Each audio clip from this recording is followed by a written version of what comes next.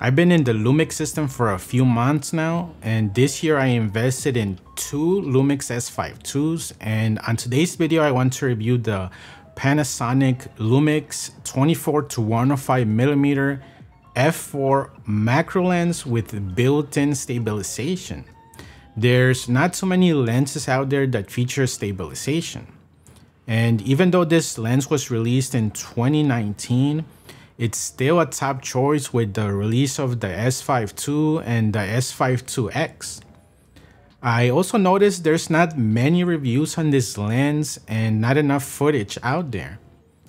I purchased this lens specifically to do product B-roll, and since it's a zoom lens, you're fully covered from a nice 24mm wide angle to a whooping 105mm, which lets you get amazing close-ups and a nice bokeh on the background for a nice background separation with your subject.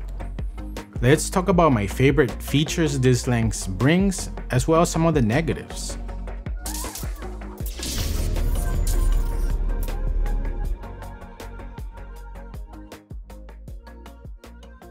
This lens is not small, especially when you compare it to the prime lenses, which are very short and lightweight. It measures 4.6 inches long by 3.30 inches wide.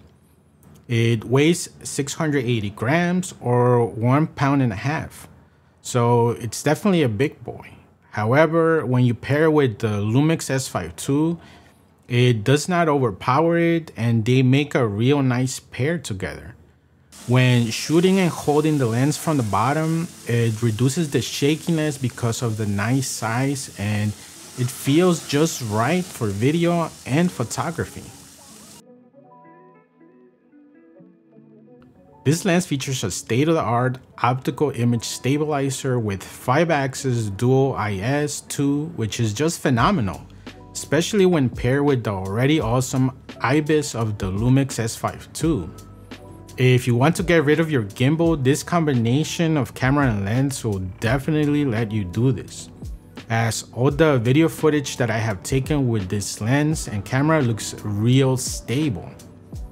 I have also tested this combination with my RS3 DJI gimbal, and even at running full speed while I was chasing my kids as they played with water balloons in the backyard, the footage is amazingly stable.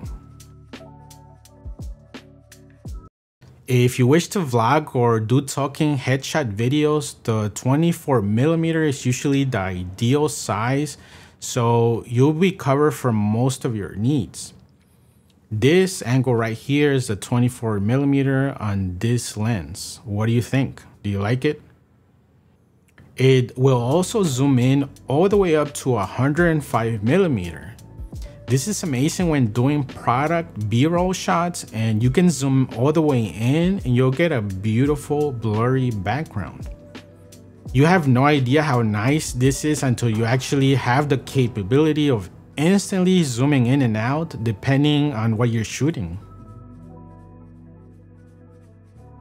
Talking about zoom, this lens is a macro lens, which means it's going to let you get up close and personal. You can get up to 0.3 meters or 11.8 inches close. This comes in handy when shooting a product and you zoom in. It will get you a beautiful blurry background that looks superb. If you combine this with the S5 II live cropping feature, you can get some insane looking B-roll shots.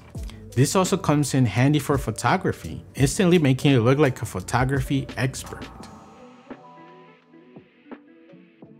This lens is also dust and water resistant, which is great for when you're out in the elements.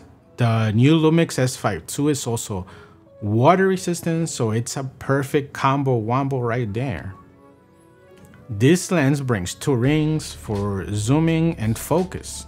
It also brings buttons to turn off the stabilization, switching between autofocus and manual focus, and a lock button to keep all the settings in place.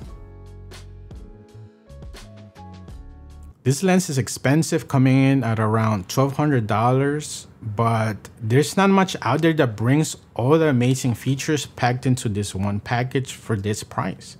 This lens will usually go on sale, and when I got mine, I was lucky enough to get it brand new for only $650. So make sure to be on the lookout for those deals. Another con is the f4 aperture, which will not do as good in low light.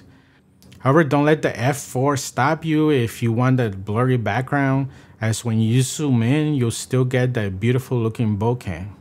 If you're using this in a controlled lighting like me for product b-roll shots, the aperture is also not an issue. And if you're using for vlogging during the daytime, it's also not an issue and you'll get good looking shots. Overall, I love this lens and it's my go-to lens when doing b-roll photography, and it's just a well-built lens.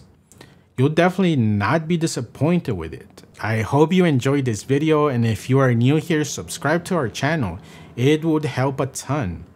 Also, don't forget to like the video so it can spread to other people looking for this particular lens. Until next time, Ultratech out.